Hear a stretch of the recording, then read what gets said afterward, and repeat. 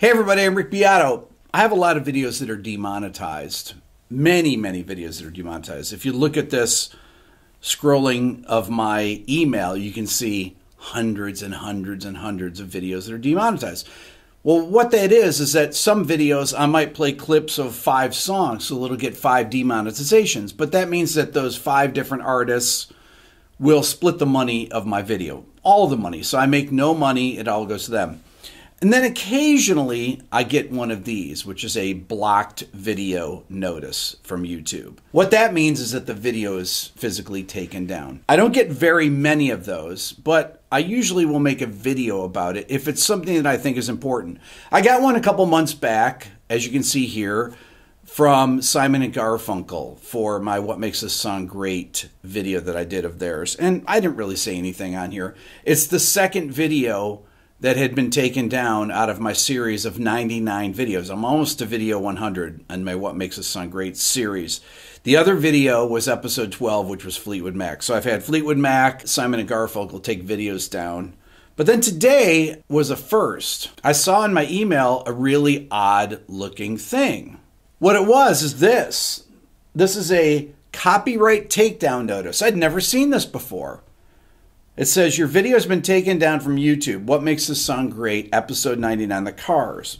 It says, due to a copyright takedown notice that we received, we had to take down your video from YouTube. Then it says here, you received a copyright strike. Now, I've never gotten a copyright strike in 790 videos dating back to 2016. I've had videos blocked, but nobody ever has given me a copyright strike. It goes on to say, you now have 1 copyright strike. If you get multiple copyright strikes, 3, we will have to disable your account.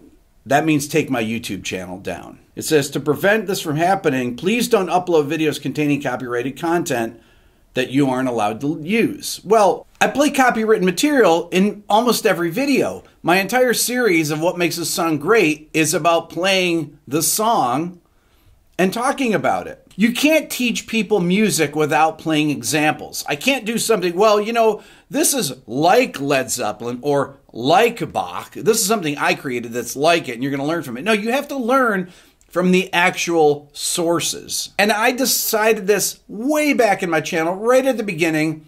It's like, don't worry about demonetizations. Play the music you need to play. The artists get paid the money for my videos, and I can teach what I want to teach, because that's the best way to teach people. I don't believe in making videos just to make money from the video views and not use any copywritten content. The artists are making money just like they're making it when their videos get played. If somebody goes to Vivo and plays their video, they get paid the exact same. 1 million views pays $1,200. The Cars video at 355,000 views made him probably about $350, $400. Of course, I don't have a problem with the artists making money from their songs. They should. I mean, right? I don't claim fair use. I got on and testified in front of the House Subcommittee for Intellectual Property, and I can't remember if it was Senator Tillis or Senator Coons, but they asked me, how come you don't dispute some of these if they're fair use? Because I don't want to have my channel taken down. I've spent almost 5 years making 790 videos. And like that, you get 3 strikes and that's it. They literally take your channel down and you have no recourse.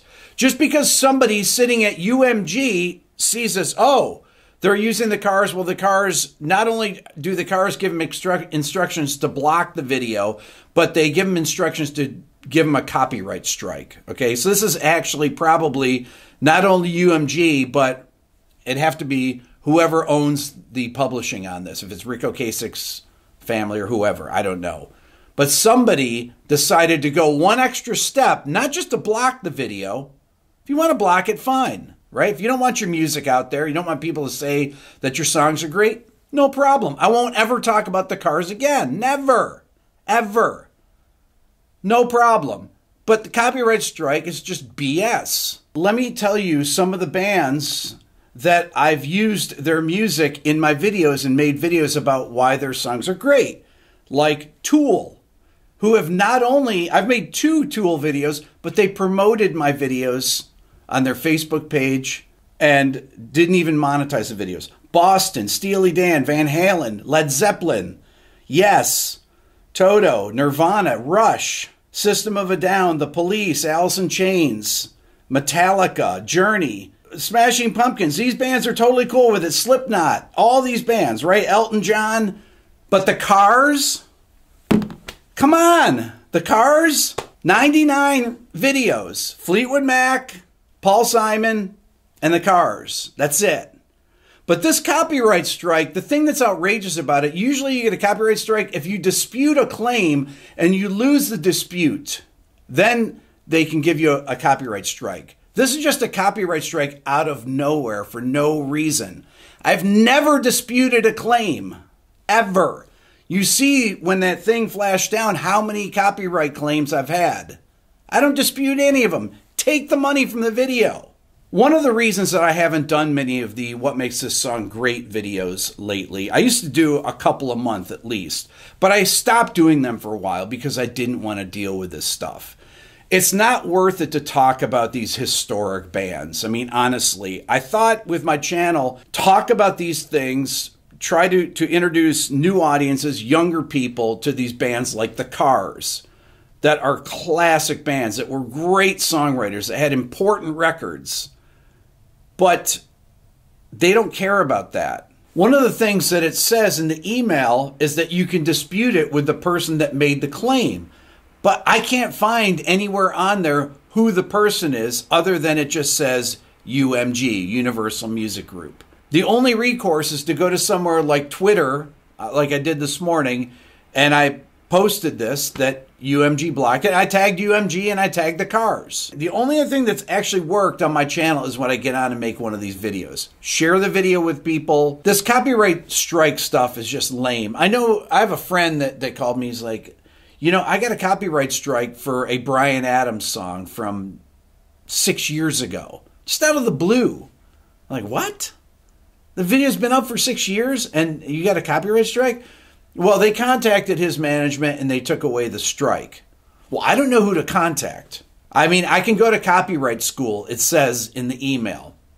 Copyright school is, I don't know, I think you go on there, you watch some videos, you answer some questions. But I've testified before Congress about the content ID system.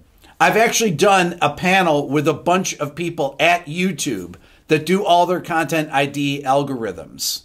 This is about 2 months ago or so. I did a thing where a bunch of people from around the world got together and I was their guest and I answered questions on how they can improve their content ID system. Well, I tell you how you can improve it. How about providing how you reach these people? Who do I write to about this? Is it UMG, somebody there, somebody at their publishing company, somebody related to the Cars? Who do I write to say, can you please take this copyright strike away? So that's it for today's video. Sorry that I did my rant here, but it's just ridiculous after nearly 5 years to still go through this. You know, I was getting ready to do episode 100 on What Makes This Song Great, and it just makes me not want to do any more of these, you know, or at least only focus on current bands, which I probably should do anyways. These heritage bands, if they don't want this stuff, you know, I mean, whatever. They can, you know, disappear, whatever. It doesn't matter. Young people don't know who any of these people are. Young people don't even know who bands were from 10 years ago. No, it's ridiculous. This is why, too. This life moves fast. New things are out there all the time. Go to Spotify. I do my top 10 list 4 months later. You know, it used to be the same song could be on the charts for 8 weeks at #1. Now, you know, they're gone. It's just replaced with all, but it's totally replaceable. That's the problem, right? Anyways, support the video. You share it with people. Leave a comment. Like the video. That's all I have to say for today. Thanks so much for supporting the channel. Thanks for watching.